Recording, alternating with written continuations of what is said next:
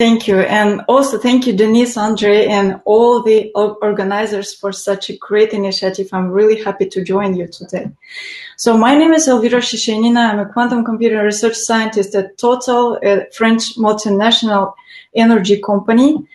So having a purely academical classical background, I surely can't probably, for instance, consider myself as an expert in the quantum computing. So everything what I'm going to speak today about is entirely subjective and based mostly on my experience and vision of things. But I sincerely hope that it could be helpful for someone who have already started or just thinking about to start this transition from academy to industry and from classical to quantum. So I won't give you a long preface, just want to give a couple of words about my background. So I did my first master in mathematics in Russia, in Novosibirsk State University, in the middle of Siberia. So this school is a part of Russian Academy of Science, and the education there is, I would say, purely fundamental, same as the departments like pure math, chemistry, biology, physics, informatics, and others. So what is interesting is that even if in my mathematical department we had pretty good ratio between girls and boys, it was a complete failure for the physical one. So you can see, and no one actually posed the questions why this is so. And we didn't really know why this physical faculty is so much unattractive for girls. It was just like that. But of course we had certain like internal jokes or stereotypes such that, for example, if you are very, very smart, you should go do physics. If you are less smarter, you should probably go do maths or chemistry. And if you are not smart at all, I won't continue just in order to not offend anyone, but I guess you got the idea behind. So yeah, there was such a mystery behind this physical faculty, and I think it could potentially affect many people, and especially the fewer students who would like to join this faculty, and that could degrade this situation to even worse.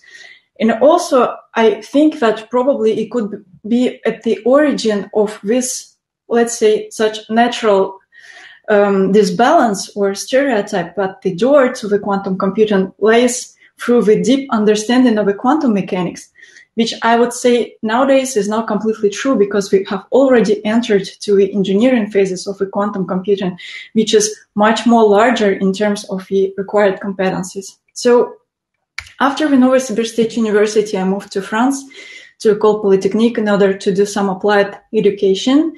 So École Polytechnique is quite old school. It was founded in the Napoleon period and very famous by its multidisciplinary education school. So even if it has more than 200 years history, the first women integrated it in 1972, and we were 7 for almost 500 person promotion. But what is fun is that one of them actually got the best grades among the whole promotion at the same year. So now the statistic, as you see, is much more sympathetic. In my year, this ratio was around 12 persons, and now I guess it's something around 16, 17. So very positive dynamics. So keep going, École Polytechnique. I'm very proud of you. Yeah, and after I continue my thesis in RIA, it's a French National Research Institute in Informatics and Mathematics in the team project Magic 3D. And I worked mostly on the development of a numerical method for solving partial differential equations for physical process modeling. And in particular, in my cases, it was the elastoacoustic wave propagation. So that's when I got, I guess, like being practically before every time involved into the academical world, where I got the first frustration, because when you develop a numerical method, it can be very perfect on the paper, but when you try to consider it in the context of industrial problem or real data scale, it completely fails because it becomes very expensive and practically useless. So in my case, the biggest problem was the inversion of sparse matrices. And when I started to get interested into the quantum computing, and in particular in the applications to the linear algebra. And the first one, for example, for me was the famous HHL algorithm for solving the linear systems of equations. So that's how, and what was very exciting for me in that period is that for example, you can try to identify this most expensive part and inefficient part in your large classical algorithm and try to replace it by the quantum simulation, and probably got something much faster and in the best case more precise, and to allow to yourself a larger range of the potential applications. So that's how I got this transition, let's say, to the quantum computing, and that's also how I integrated the quantum computing project and Total in order to continue to explore this idea and also to discover some of other potential applications. So when you pass through this sort of transition, the main question that you pose yourself, I think it's, not only for me, but I think it's something common, is what are the main competencies that you need to acquire? And that was also the question that I discussed with the HR specialist during my recruitment process. So who is the best problem solver? Someone who has the very deep competencies in the quantum computing and probably zero or very few knowledges in the domain specifics, or someone who is a specialist in the domain and probably without any basic knowledges in the quantum computing. So tell me if I'm wrong, but I noticed this tendency in the academia that sometimes we quantum computing scientists, we try to solve the problem in, let's say, more fundamental and general way. But sometimes when you know some of the physical context of a problem and any specific characteristics on this problem, it could help you to create much more adaptive technique for the certain type of the application. So going back to the partial differential equation, I want to give you the example. So when you try to solve the partial differential equation by choosing the special type of space discretization for your derivation operator, you can reduce your initial continuous problem to solving the linear system. And thanks to this special type discretization, your linear system will be represented by the matrix, which is in this case A, which is real number. And also you can make it symmetrical. And if you will divide it by trace, you will obtain exactly the density matrix. And believe me that in the quantum computing, to invent the algorithm for solving linear system with a density matrix is much, much more easier than for any other random sparse matrix. So this is just without giving you more details, just to let you understand that here we 100% in the zone of expertise of classical specialists. And this is what could be probably much more interested in for the industrial companies who are more result-oriented, I would say. And of course, for them, it will take a certain time to develop these both competencies and especially to integrate to educate their specialists. But at least at this initial stage, I think the main goal would be to ensure that these both competencies, we can communicate, we can collaborate, share, and also speak the common language. So if you can see on this diagram, I added also the third dimension, which corresponds to the quantum hardware. So at the beginning of the race on the best quantum hardware provider, the most, I would say, popular opinion among the software developers was like, let's stay as much as we can hardware agnostic until the best quantum hardware technology will prove itself. Now we can see that there are many groups, big groups, and also the small startups that produce the hardware technology and that start to fill the market and occupy the different segments, providing their special products with a special type of architecture, but also the small showcases and like toy examples in order to highlight the advantages of each special type of architecture. So, for example, speaking about the quantum annealing and adiabatic quantum computing, for example, it's the binary optimization. Optical neural networks and communication goes for the photonics quantum computing. And also there are some sampling problems which can be efficiently solved, for example, on the Rydberg cold atom-based architecture and, for example, chemistry for superconducting, etc., etc. So this is just to give you an example and to say that probably in order to create more adaptive application or approach, you should not only take into account the specific of a domain, but also take advantage of the choice of the architecture in order to create more application-oriented and architecture-adapted algorithm. And this opened actually huge perspectives for a huge range of specialists in order to integrate this quantum computing world, because every competency and every expertise, whatever is a soft, is a hardware, or is a problem-specific matters. And in continuity of this idea, I found this phrase, I unfortunately couldn't track the origin, because there were many modifications that happiness is not the absence of the problems, it's the ability to deal with them. I want to propose as well my modifications that is not the absence of problems, but when you solve the problems that you really love to solve. So the quantum computing domain, even if it's still relatively young, it's so much transversal, and you can choose where and how you can apply your skills, what problems to solve, and make this domain useful for you, but also your competencies and skills useful for the entire quantum computing itself. So I think at least it should inspire many people, and that's actually what inspired me also in when I integrated Total.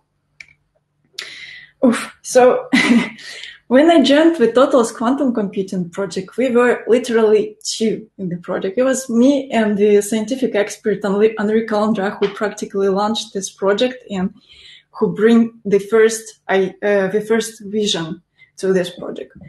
So this vision was quite pragmatic and pretty clear, is that internally in Total, we don't really have any expertise in the quantum computing, but we really want to integrate this technology, and especially to understand this technology. So we will learn it by developing.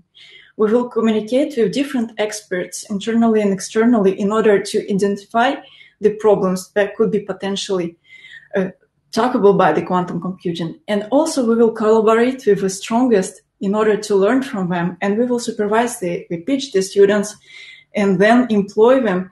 And like that, we will build our internal competencies. We will grow our team who will be able to solve the problems which are oriented toward the specific use cases of Total.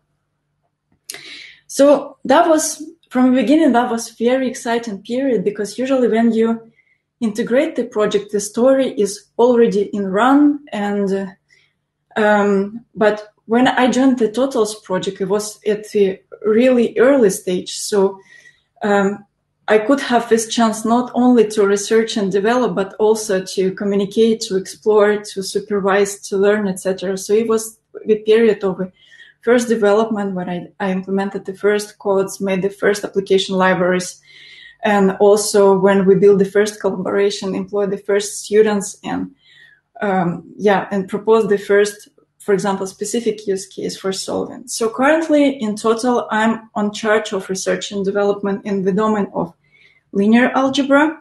So it's PDS, linear system solving, and everything related to a state preparation, how to efficiently encode your classical data and criteria. Also the quantum chemistry, and this is where we, I think, got the biggest progress. So it started with the development of the two solvers. So from the beginning, we identified them two, variational quantum eigensolver and imaginary time evolution. So later, it was their benchmarking study of the scalability optimization. And also, what I'm most proud of is that we could identify the use case on the carbon capture by adsorption, together with the expert from Total CC US department. And we happily study it today together with the chemistry team from Cambridge Quantum Computing, because these guys, they have this vision which we share in particular, that we should keep an eye not only on the quantum technology itself in order to move forward in exploring the potential applications, but also on the classical techniques which could help to us to prepare our initial problems. So for example, in Cambridge Quantum Computing, they have not only a lot of expertise on this, but they already have the implemented classical techniques, and that's where we converged with them that we should merge quantum and classical in order to create more hybrid approaches, in order to move towards more complicated use cases. Yeah, so now I want to speak a bit more generally in what actually makes industries to invest in the quantum computing technologies, and in particular, how the industrial company can capitalize on the quantum computing technology now. So first of all, it's because the industrial companies, they have these problems to solve faster, more efficient in order to preserve resources, money, time spent, etc. But regarding the actual stage of the quantum hardware, I think it's more or less long-term goal, but it doesn't mean at all that we shouldn't invest in this technology now in order to identify the problematics, prepare them, make the first proof of concepts in order to estimate the time, the resources, and also the choice of the collaborators, and to see how they can be solved in order to show the advantage. And also it will help them to be up to date to the best technologies and how to say integrate more efficiently this project into the ecosystem of the company. And the third one, which is I find also important, is the communication, because the scientific communication was historically predicated on the knowledge deficit model. And I will explain you what is it. So now the quantum computing domain is relatively young yet, and we have a huge lack of knowledges in the society. So every information that you communicate actually is literally absorbed by the society, and it propagates much faster and much fewer than any other information, and in the most of cases, even without any critical filters. So I think it's responsibility not only the big actors in the domain of quantum computing, but also like each individual in order to make the communication proper, more honest, more pragmatic, and to not create these waves of hype what we can observe now. Because practically what we see now, the progress in the quantum computing and the result what we have now, they are impressive itself already compared to what we had, for example, 10 years ago. So when we try to sell them better, it sort of undervalue these results and make this domain probably not that much attractive for our people. So this is also that can be considered as a challenge in order to integrate this technology into the company. There are many other challenges, and in particular that this disruptive technology and the disruptive technologies in general, they are quite limited, and especially because the sure use case which will 100% work sometimes doesn't exist. And that's why it requires for companies completely different return on investment policy and criteria. And as a result, a huge responsibility because, well, let's say quantum computing technology is not the cheapest one, especially.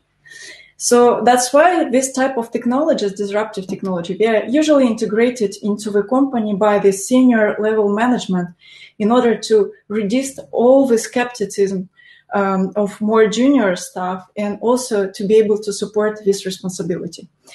I don't want to stop on this because I have still much to tell you, but I just want to propose you one book that's called The Innovator's Dilemma.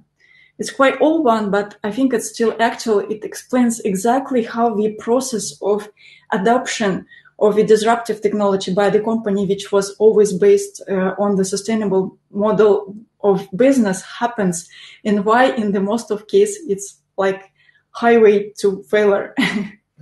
Yeah, and going back to the communication, there is one more reading that I didn't mention here, is on the deficit and dialogue. So it explains the deficit model of science communication, actually, by Simon J. Locke from University College of London.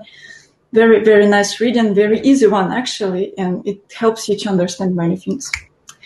So regarding the integration strategy, I could probably, well, it won't be discovering for you, but I think there are two main of them, but we probably can be complementary as well. So get the hands dirty and let specialists do their job. And they both have their advantages and risks that I try to represent here. So regarding the second one, sometimes the companies, they are a bit scared to invest heavily into the research, and they want to have this flexibility, let's say, if technology doesn't work, to retract themselves from this investment and from this engagement. And that's why we prefer to send the problems directly to the companies who are much more specialized on solving such type of problems, and then to pay them and then to get back the results. But there is always this risk is that you don't really have an access to the science. So once you modify slightly your problem, you will have to pay twice in order to run it again. And also, before paying, you should also know what are you paying for. So it will definitely requires at least the presence of experts, or probably external experts, who could estimate this involvement, this engagement, and the spend of resources. And here is where academia actually can help. So there are many differences between academia and industry in terms of research. So, for example, in industry, some of the discoveries that were done in quantum computing from the academical point of view, we were not easily noticed. And the same in academia, as I told you, there is this tendency to solve the problem in a more general way, sometimes without regarding the physical context and also the scale of the problem. So how to accelerate this transition of the competencies between academia and industry, because it could definitely improve the speed of the progress of the domain itself. So now you can see that this transition room is quite empty, but there are already many like small companies or initiatives like think tanks and small startups who specialized on resources and career, etc., who start to appear in the market, in the domain, and they occupy the different segments. So it's actually a very good way in order to introduce the both worlds together, also by doing networking, creating the communities, and also doing the conferences, webinars, summer school. And also could be helpful as well is to make the resources available, because when we have like the access for the free platforms and free tutorials in order to play ourselves and to get to get know the domain from the inside, this is totally cool, and I think can inspire many people as well. Also, there is a huge question of employment, how to efficiently find the competencies that you really need. Especially, it's a big question for students as well, how to find the internship, how to communicate with employees, etc., etc. So, for example, this is the domain of expertise of Eureka, and also with some alumni of the École Polytechnique, we founded the Quantix, is the association which involves the alumni of École Polytechnique who are related to quantum computing technology, like researchers, investors, industrial groups, in order to put them together and to facilitate their communication. And of course, I'm sorry I have to interrupt, but we have a timing issue. So let's get to the last slide and then. This is the last one, actually. Yeah, sorry, really sorry. So just to finish, the quantum computing is a totally place of diversity, because it's in all the sense, actually, not only gender one. Because it's a growing domain with a huge potential, in the entrance cost is still low, because no one will at this stage ask you like 10 years of experience, but they more likely will estimate your potential to apply, to interact, and to learn. So many resources are available, so don't be shy, educate yourself. It is impressively transversal, and many segments are not yet filled. And don't forget about the honest communication. And the last I would like to say is that now we have many clusters and communities, and we have a lot of different fluctuations, but more global norms and patterns are not yet defined in the domain of the quantum computing. So it's of us, of people who are already involved in this domain, to create these new norms and to make the quantum computing a place for diversity in the future. Yeah, thank you very much.